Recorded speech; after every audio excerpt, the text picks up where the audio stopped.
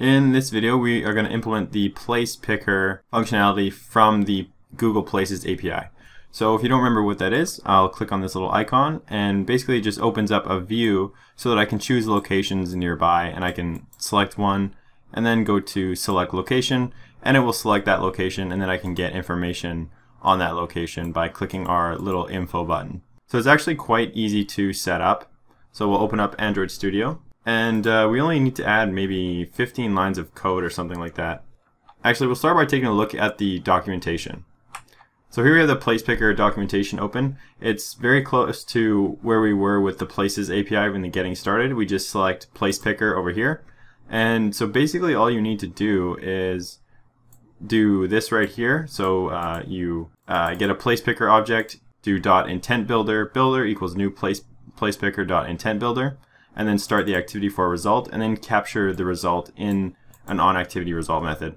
That's pretty much all we're going to do, and then we're going to implement our own methods for moving the camera and getting the place from that place picker widget. So I'm just going to actually copy this code right here and go to Android Studio.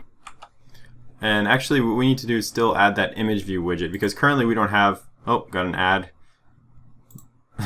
We don't have this image view widget in our application. So if we look at the Google, our application, we go to map, we don't have that little map icon. So actually that's what we're going to need to add first. So let's go to our map, activity map layout file. And we're going to add one more image view widget down here. So go image view and do 40 dp by 40 dp. And it's going to be very similar to what we have above here. So ID, we'll call it place picker, and we'll do margin left 10 dp, margin top 15 dp, and scale type center crop again, just like before. And what else do we need? We're gonna put this one actually below relative layout 1.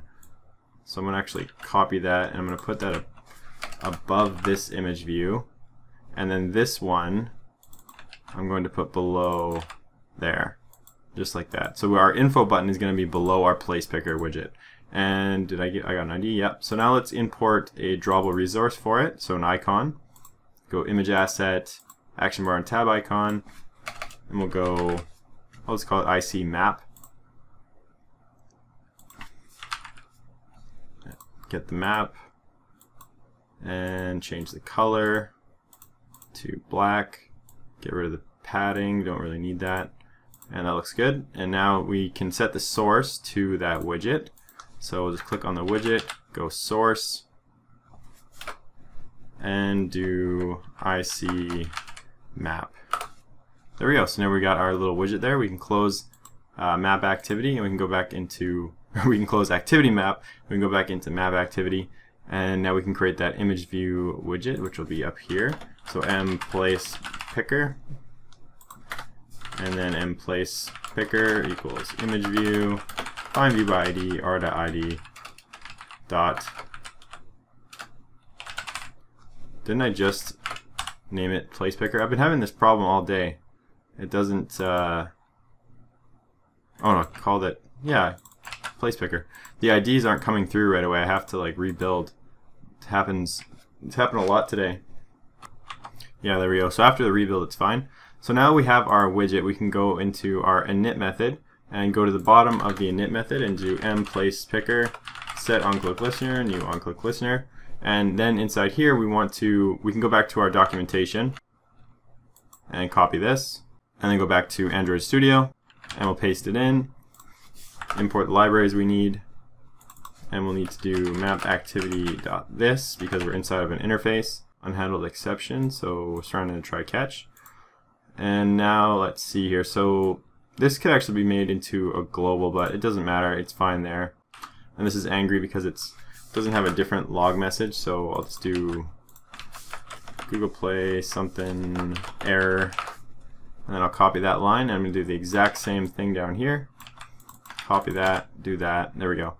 So that's good. Now that will initiate the intent. Now we're going to go back to the documentation, and scroll down, and we're going to grab this onActivity result right here. Just going to copy that, and now I'm going to paste that down below the init method, so right here.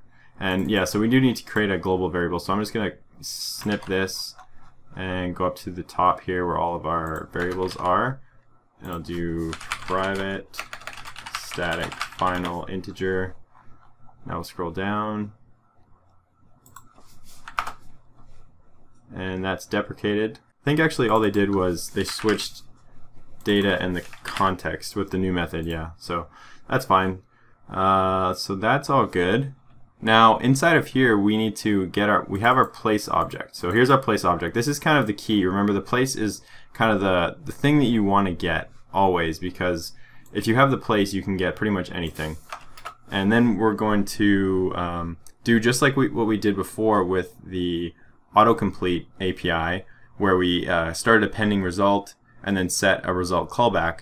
We're going to do exactly the same thing here. So we can do, actually instead of typing it out, I can just copy it. So let's scroll down, and so right here we're going to copy literally exactly the same thing here, because if you remember, we got the place ID and then submitted it and then got looked for a callback. So we're going to do basically the exact same thing. Go up to the top, paste that in, except to get the place ID we're just going to go place.getID, and that's it. And then that will run through our regular flow of things so that nothing is really disrupted. It's going to be identical to what we're already doing. Because like technically you don't really need to do this because you already have the place. The reason we had to do this before was because we only had the place ID and we needed to get the place. But if we do it this way, we're not going to disrupt the regular flow of things. I literally won't have to change any code. It's going to do one more task than it usually would need to do, but I think it's better than writing more methods. So I'm just going to leave it like this, and that should be it. So let's run it and see if we get any errors. All right, let's click on map, and we're going to choose our place picker here, and it looks like it's opening the way it's supposed to. Let's just select a location. This is across the street from where I'm living, so I clicked on it. There we go. So use this place. I'll hit select. It definitely highlights the place. Let's see if we get any information. And there we go. We get the phone number, the website, and the price rating. So it looks like everything is working as we expect. So that's going to be it for the course, or at least this is all I have planned for the course. Just want to give you kind of a brief introduction on some of the stuff that they're doing with Google Maps API and the Google Places API. They've also made a lot of changes recently, like the way they do the place object and all that stuff is fairly new. So I just wanted to make sure that I think it's important to know about Google Maps, because pretty much every application these days has some kind of GPS component, and so just kind of a little course on it is definitely important, I think. So thanks for watching. Make sure to leave comments and let me know what you think, and I'll see you in that next video.